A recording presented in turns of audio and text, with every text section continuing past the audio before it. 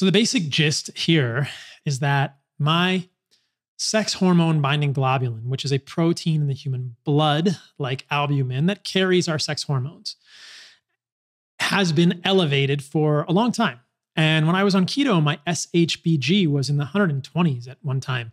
So low carb appears to raise SHBG. This is an argument that I've advanced in the past that is probably that ketogenic low carb diets are not great for sex hormones, because when you have more SHBG, you're going to have less free hormones in your body.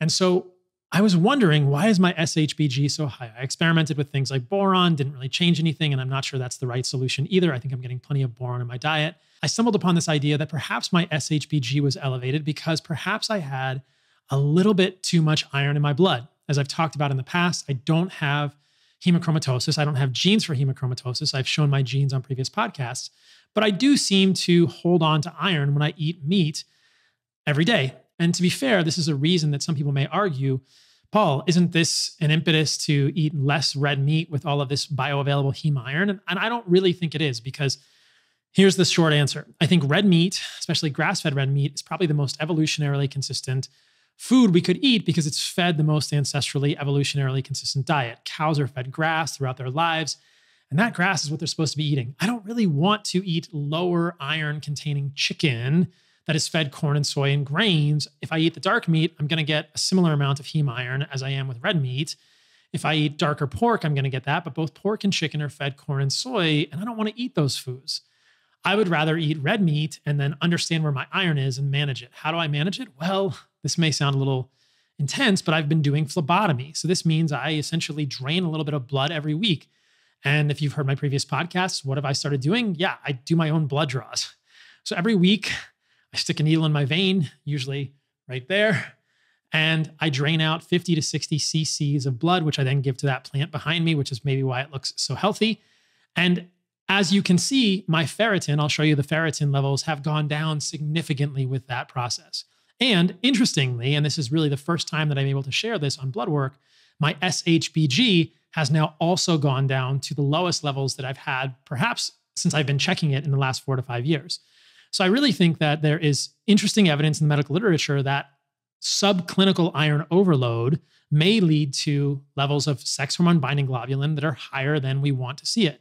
So let's get into the details of all that, and I'll show you guys how it all shakes out.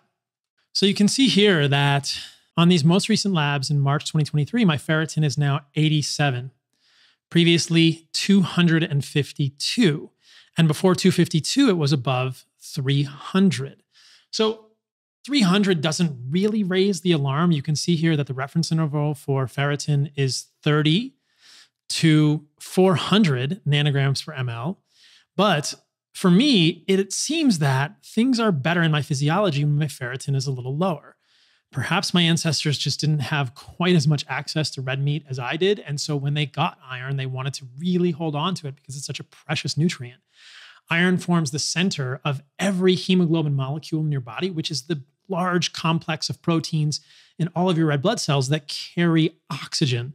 That's a pretty central thing for being a healthy human. So if you perhaps didn't have access to lots of iron in the past, half of my ancestry is Sicilian, then holding on to iron may have been a good thing. So I realized that as we move through time and space in 2023, we may do things differently than our ancestors had. And I'm trying to do that in the best way possible, eating the cleanest, most nutrient-rich foods, but also mitigating potential issues with genetics that may not be ideal. Now, hundreds of years ago, my ancestors might have been eating more fish. Maybe they were eating more land animals like chicken or pork, and they may have had less iron in their diets.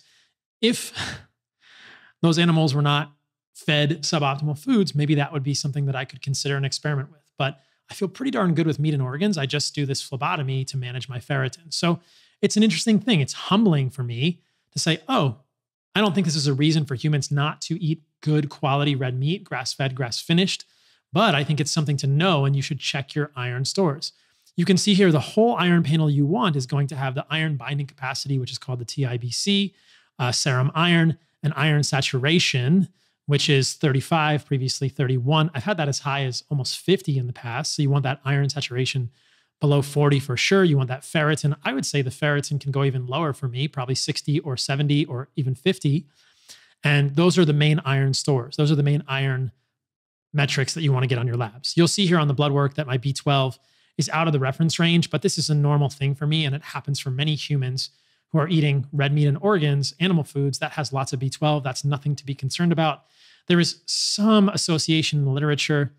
There are some conditions where people have myeloid dysplasia or blood cancers that lead to elevated B12, but you can easily see on a CBC that I don't have any blood cancer. This is just an elevated storage amount of B12, which is completely safe from everything we know in medicine and not an issue. You can see my folate is 6.7, previously 15.7. Not sure why it's lower, but it's still within the reference range. And I am eating a little more liver now, which is good, as you'll see later on my homocysteine. So we can also look then at my sex hormone binding globulin. SHBG is here, 50.2, previously 69.5 in November. So this is November to March with basically weekly phlebotomy, 50 to 60 cc's of blood, led to a drop in the SHBG, probably between 69.5 and 50.2, with a ferritin that went down from 252 to 87. So I'll keep an eye on this, but I think that's really interesting. And obviously, this isn't a perfect experiment. There's no way I could blind myself, but I do think that I feel better with less iron. I feel better with probably a lower ferritin now. And perhaps the sex drive is a little better for me with less ferritin, though the testosterone has remained about the same.